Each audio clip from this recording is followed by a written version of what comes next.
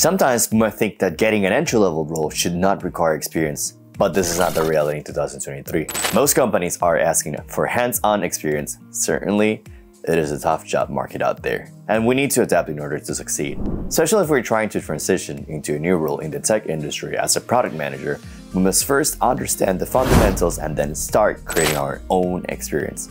In this video, we're going to first understand the basics of a product manager in the most simplified way, step by step, and I'll be showing you a side project that I have been working on that I can provide you with tons of references and get you started on your product journey. Stick until the end so you can understand the process, and I will also be providing some useful resources out there. But before learning about these steps, I just want to give a very brief explanation of what a product manager is. Of course, there are tons of video already explaining it in a very detailed fashion, so I will just summarize it. Product management is a process of developing, launching, and managing a product or service, whether it is physical or digital. In this case, we're focusing on the digital side of things. First of all, as the first step as an aspiring product manager is to understand the whole process of what the product development cycle is. The product management process consists of a number of steps needed to take a product from the initial concept to launch. For example, market research all the way to user research, idea validation, design, prototype, product development, all the way we get to MVP release, which is actually getting your first version out, and then afterwards collecting some feedback and then creating another version again over and over. To make things easier to understand, we're going to narrow these into one of the projects that I'm currently working on. So first step, market research and user research. This means defining a clear problem. One simple way to define a clear problem is to brainstorm your own personal pain points. Pick a problem you want to solve, do some research, and build a solution. For example, productivity challenges. Explore common productivity challenges in various industries and roles. This could lead to the development of the tools or software that streamline processes. Or for example, you can think about time management. Research the time management struggles, such as prioritization, scheduling, goal setting. You could develop an app or system to help better individuals manage their time. Health and wellness, for example, that's my favorite one.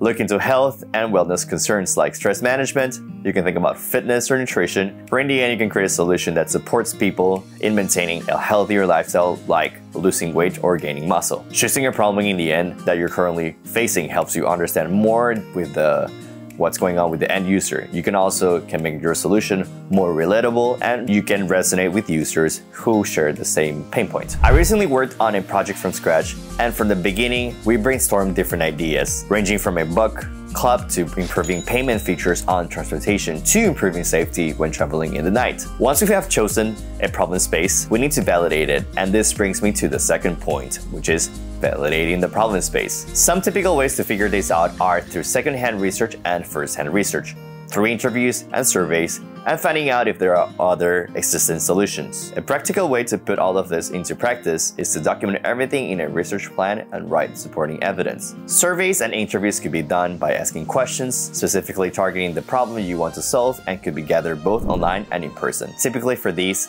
you could use the power of social media, like LinkedIn, and also reach out to friends and family. Personal project. Since we're just building a personal project, just having some validation from our group of friends or professional network is more than enough. In my case, I reached out to some of my close friends and also posted it on LinkedIn. Once you've done enough research, you could start thinking about the third step, which is designing and prototyping. On a side note, typically a product designer would be in charge of this, but as a PM, I recommend it is always important to understand the design process. In fact, this additional skill will help you become more valuable and improve your overall skill set. If you're stuck and design by any means is not your forte, the best ways is research sources of inspiration such as Dribbble, which is actually a website that shows different portfolios of other designers, or even checking out apps on the App Store that is relevant to what you're trying to make. Just like the book Still Like an Artist, which mentions that creativity is not about starting from scratch, but actually about remixing, adapting, and building upon existing ideas. So in other words, you don't need to reinvent the wheel. Once you have found your inspiration, consider apps such as Figma or Balsamiq to create your mockups or wireframes. Typically in this step, when you work with bigger teams, you would get technical specifications, road mapping, and prioritization. But since you're making a personal project, you don't need to worry about this. Personal project. In the end, we decided to pursue creating a C2C or customer-to-customer travel app, and our main source of inspiration came from Uber and other sharing apps. This is an example of an initial design of the project we were working on created via Figma. Remember, you don't really have to reinvent the wheel. Once we have an additional design, we can work with a simple iteration,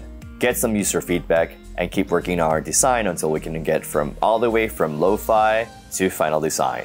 And then that brings me to the next step, which is development. You can start thinking about creating an app with two options at the moment. So number one, you can think about looking for or working with software developers, or make it on your own by using a no-code app builder. It helps build mobile applications without writing code, and that's the good thing about this. It also uses visual tools and drag-and-drop interfaces, and there are apps such as Bubble and Softer you can consider. Personal project. I was personally collaborating with a team made of a product designer and software developers. I'll be sharing the outcome with everybody towards the end of this video. Also, in a future video, I plan to create an app using a no-code app and share my experience on how it works in more detail. You could consider making your app come to life also by digging into your network and asking some of your friends. Developers that could be really interested can be those who are looking to gain more experience, and this could be very valuable for them too. Or you can try buying them some pizza.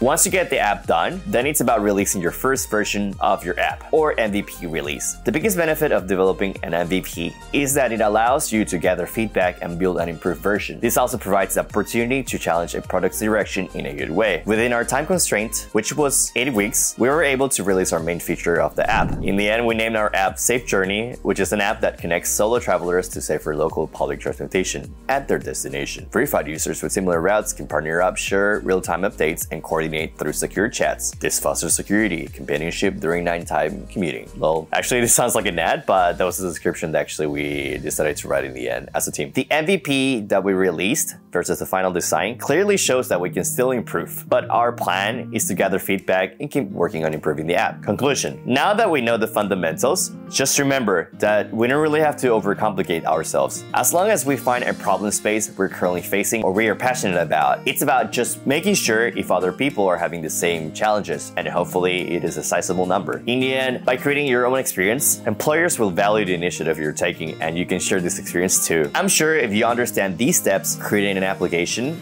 or an app will be a walk in the park and will guide your way to improve your skills and actually land a job. If you have any questions or feedback, feel free to leave any comments below. And if you want to learn about other ways to get more experience as a product manager with zero experience, click on this video. See you soon!